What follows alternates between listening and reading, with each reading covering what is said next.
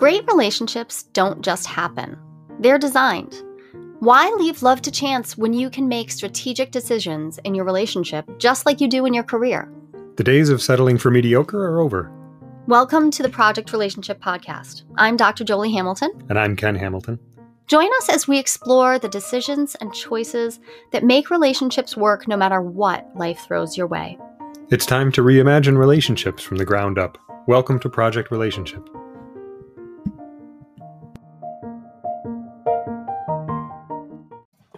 Hi, welcome to the Project Relationship Podcast. I'm Dr. Jolie Hamilton. And I'm Ken Hamilton.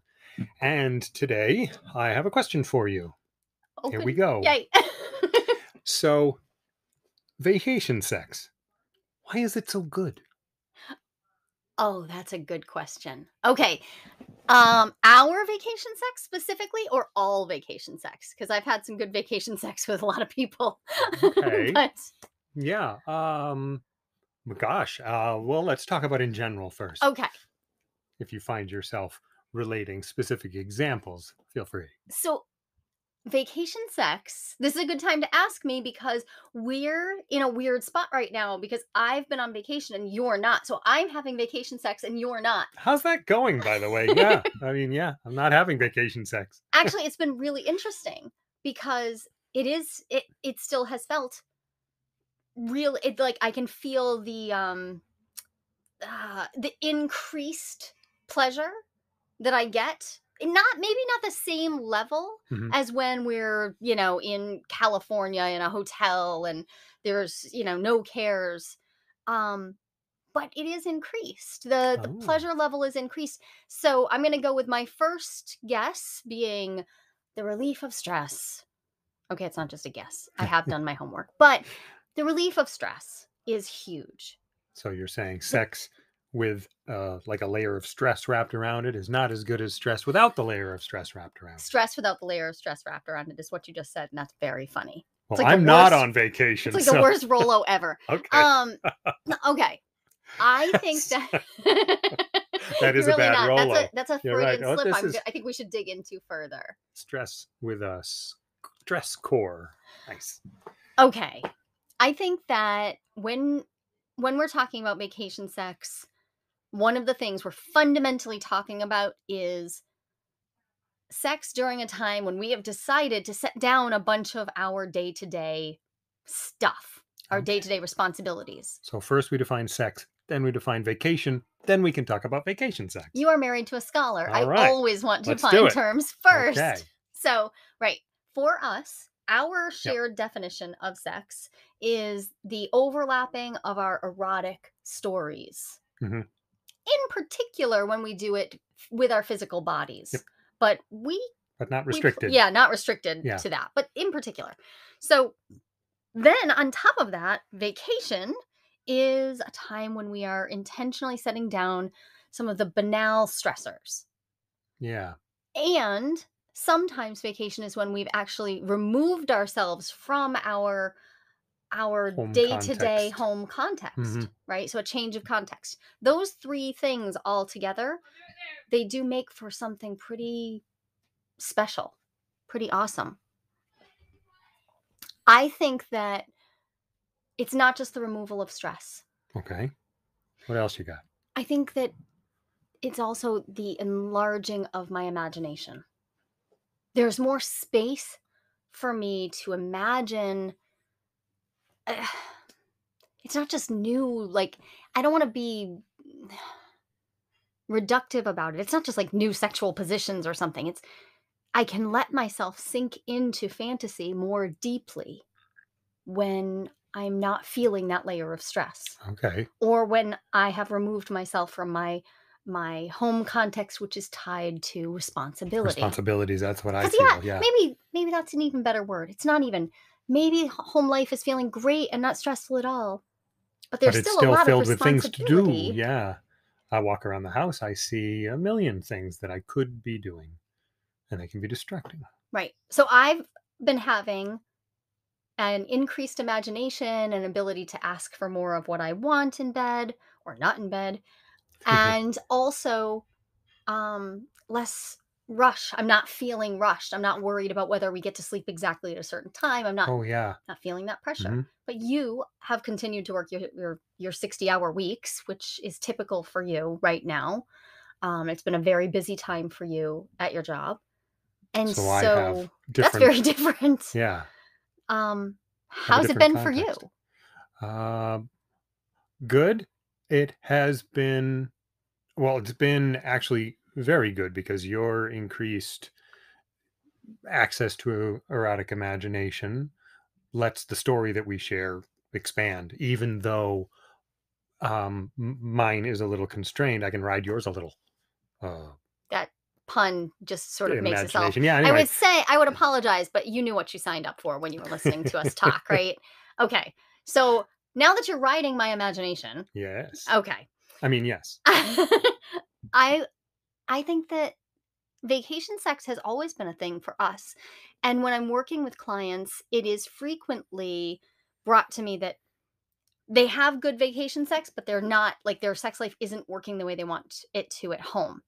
And Hmm. so I take that to be a great sign because they're having the capacity to overlap their Yeah. erotic Yeah. stories and engage with each other in some times of their life. It's not that they're completely out of alignment.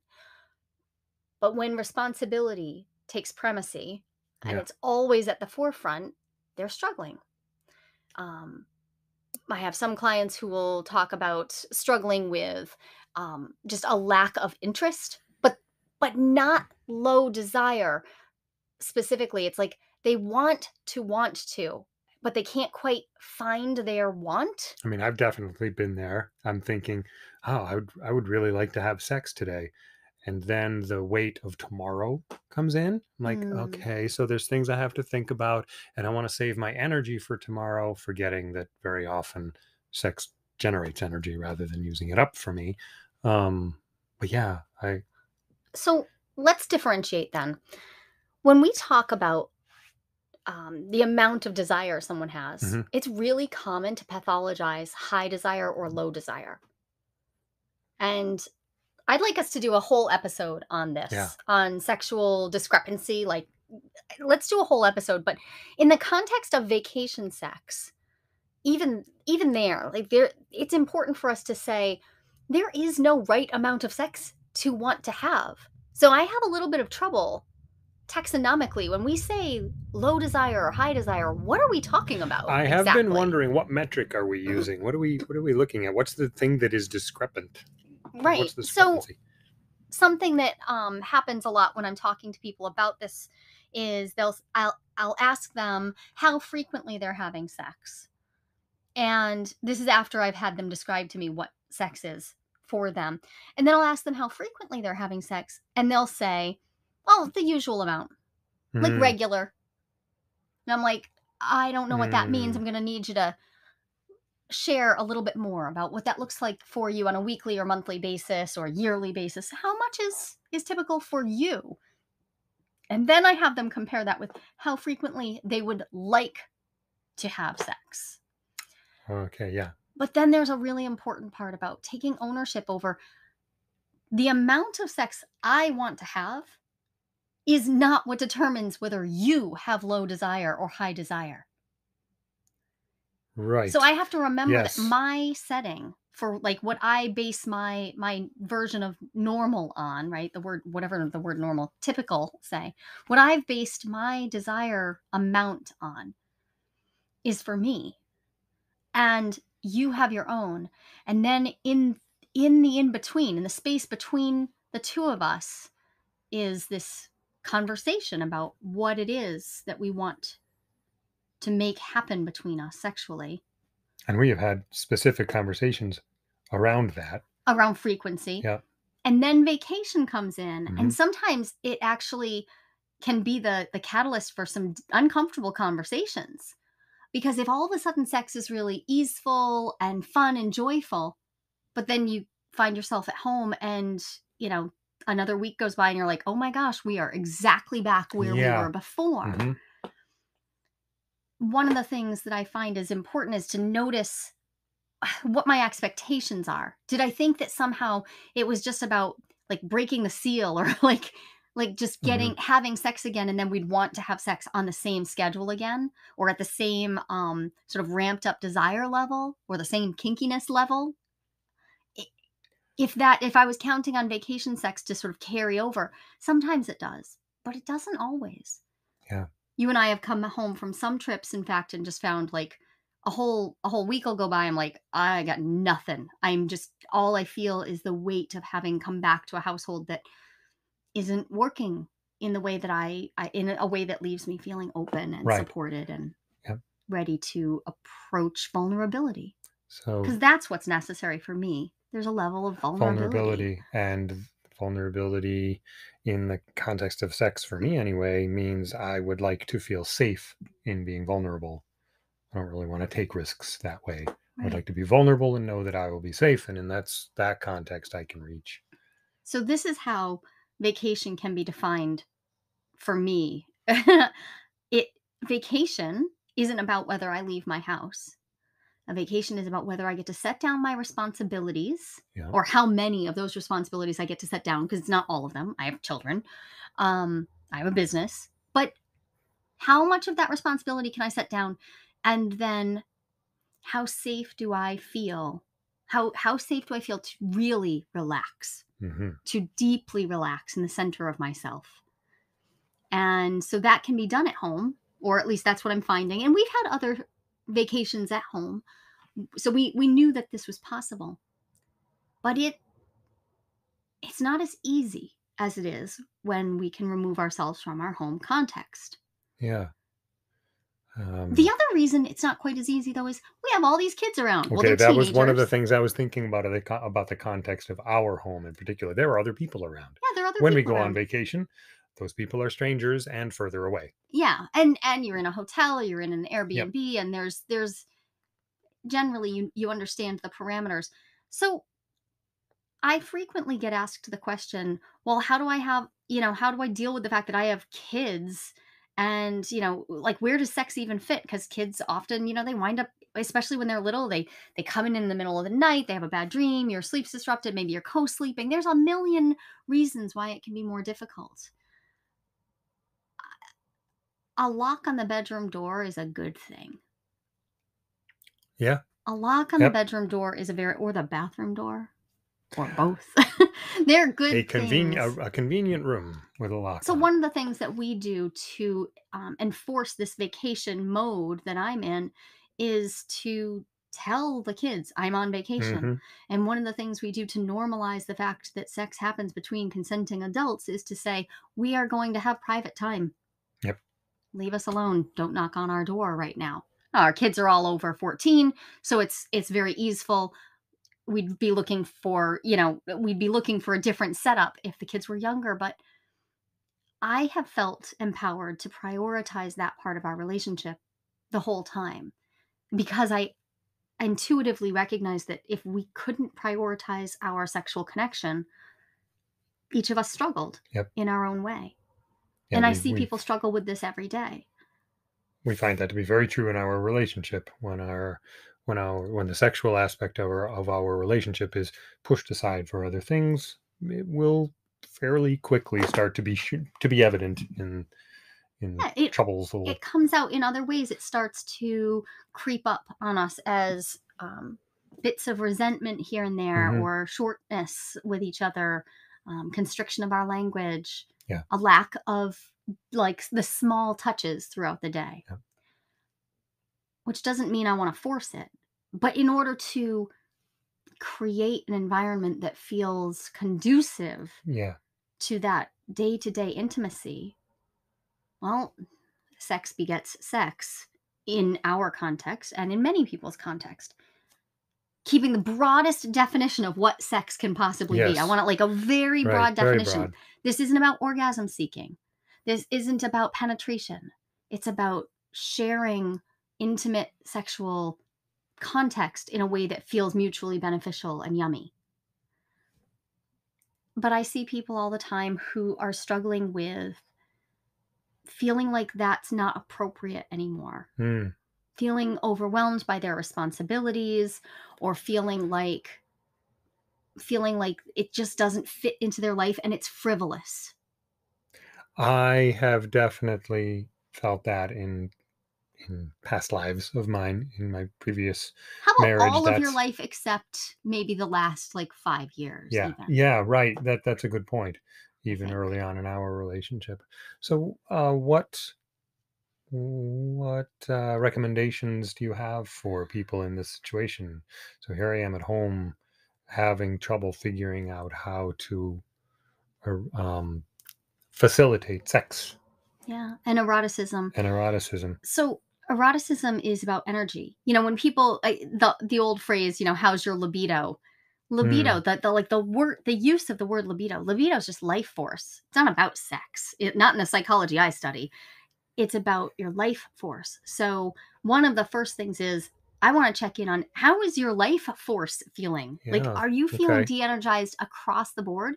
Because some other things could be going on. There could be depression, there could be situational stress, there could be secrecy, um a, there could be like pain, just physical pain that's going on. There are Pain, any grief, like the grief, natural responses to the world right? that you're in. There could be all sorts of things that are Worry about a actually pandemic. layered on top Yeah. of Right. the day-to-day responsibilities. So I want to dig into that. But then I also want to ask people to reflect on how important do you think sex is allowed to be? Ooh. Because when you and I were first together, um, we would have these conversations about sex, and I would think, wow, here's a guy who really is interested in sex and sexuality, in connecting to the erotic.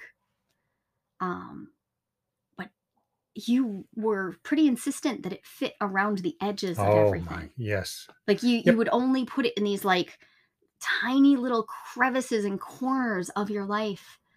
And I wouldn't claim it as, okay, this is I want sex to be part of this day. it's your recreation, Yep.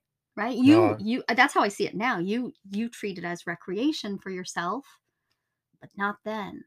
yeah. And even if I did, I fit recreation around the edges. So that was about knowing what I want and making time for it in my life, making energy, space for it So in my there life. so there's a thing. Vacation sex is yummy in part because it's vacation sex, because you have made some space for pleasure and enjoyment and relaxation. Mm. And I would contend that all of us need to find a place for pleasure and relaxation and enjoyment in our day to day. And Yeah. so I watched you fit that stuff in along the edges, and what stood out to me but didn't seem to fit into your narrative at the time, but later it did. Um Shame. Well, yep. The reason for cramming not just sex, but any pleasure Yeah. appeared to be this sort of almost fervent disowning of pleasure. And you and I grew up with a very similar religious background Yep. and cultural background. Our parents shared a lot of context, and yet you seemed to like feel permeated or something. There was like something about all of pleasure that seemed to feel sort of inherently shameful. Yeah. But correct me if I'm wrong. I don't want to speak for you. What was that was happening that was leaving it? So because we would go away on vacation and you could have sex and like all day long, and there was a freeness to you. Then you'd come Well, home and boom, yeah. right back into the tiniest little corners of days. So I think the Las Vegas Tourism Commission really hit on something pretty brilliant with the what happens in Vegas stays in Vegas, because shame is like, okay, so this doesn't belong as part of life. You mentioned allowed earlier, and shame says this isn't allowed. Go on vacation, now I'm in a separate place. Things are allowed now that aren't normally allowed, like sleeping late, going to restaurants, all the things that you don't necessarily do day to day. Well, and sex fell into that. Okay. And then I would go back to life as though vacation weren't part of life. And now I would go back to life rules, and what happens on vacation stays in vacation. Mm, And we have over time um, worked on that, not explicitly, not the way I'm talking about it now, but the result of the things we've talked about is, oh yeah, vacation is just an extension of life at home with, in a different place. And so, like you said, we've arranged vacations at home because they are the intentional, this is how we're doing things now. I think it's worth saying then that you could ritually set down Yes. shame as an Yes, that's great. experiment. I propose an experiment.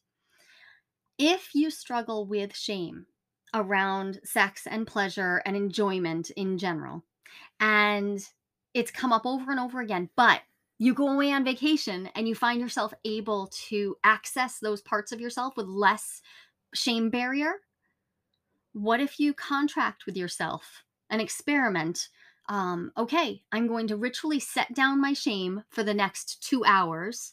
I'm going to say, this is vacation. I'm going to create that. Like, humans are fantastically capable of creating containers for Yeah, themselves, of compartmentalizing. So we could use that compartmentalization in order to actively create a space to enjoy. that's great. So I would propose that, since you aren't on vacation, but I am, that you perform a ritual for yourself. Yeah. Set down, Yep. because this remnant of shame, it still kicks Oh around, and I yeah. see Oh it come yeah. up. It's there. And we've talked about shame and sex and you Yep. specifically in Feeling it a previous little bit right episodes. now. Sure. Whereas shame doesn't come up as much for me, or I mean, it's minimal around sex.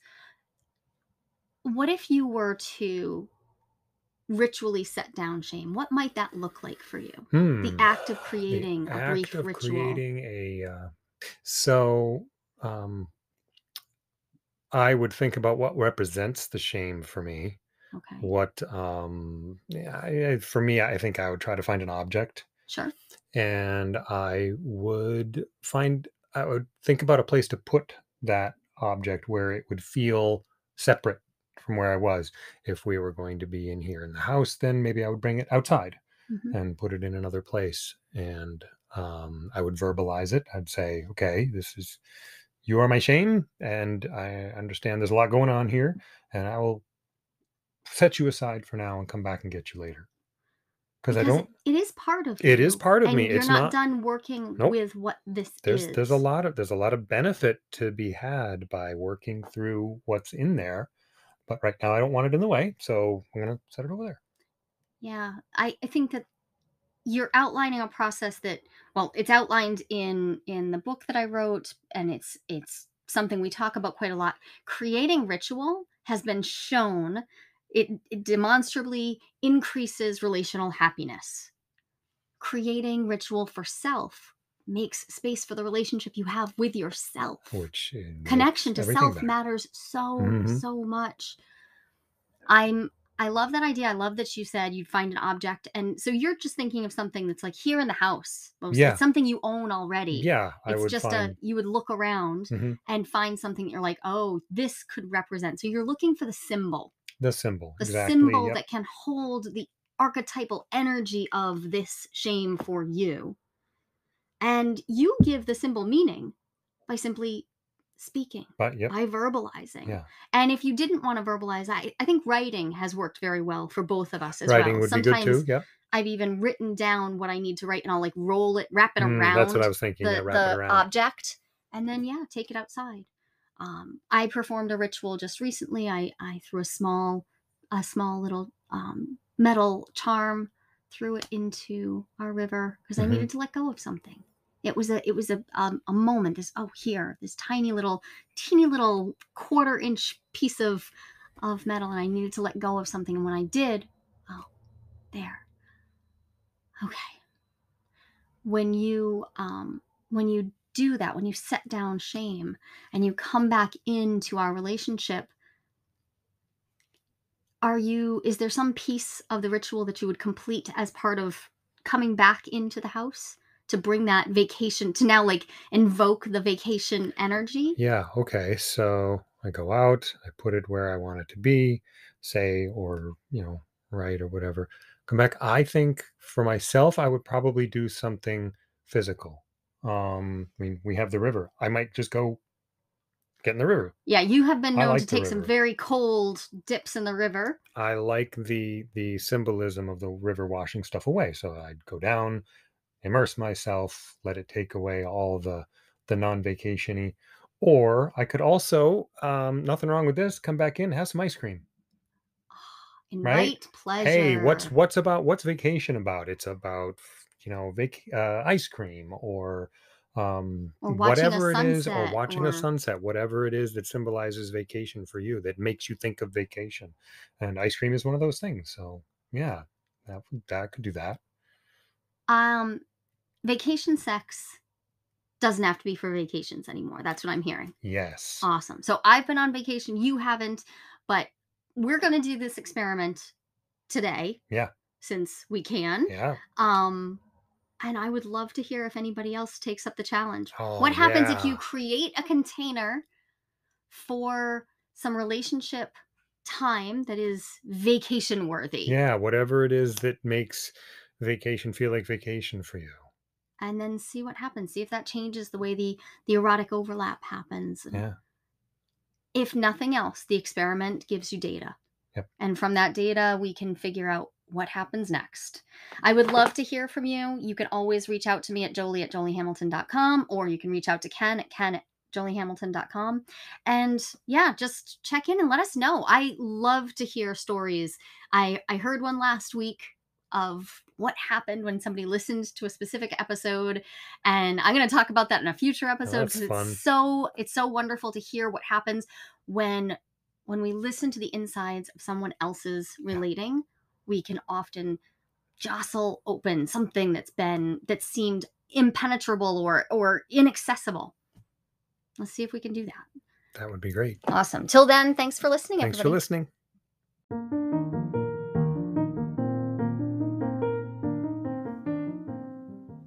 Thank you for listening to the Project Relationship Podcast with Dr. Jolie Hamilton and Ken Hamilton. If you're enjoying our conversation, we would be so grateful if you would drop a rating and quick review so more people will be able to find us. And if you have questions or suggestions of things you'd like us to tackle, please send an email to jolie@joliehamilton.com. I'd love to hear them. Project Relationship, the Entrepreneur's Action Plan for Passionate, Sustainable Love, is available on Amazon in Kindle, soft, or hardcover versions. This book is a succinct, practical guide to improving your love life. I wrote Project Relationship to give you a set of quick action tools and conversation guides that can transform a mediocre relationship into a fabulous one. These tools are based not just on what Jolie learned in her studies, but on what we actually do to make our relationship thrive. Until next time, remember, relationships can be messy, and that's good news.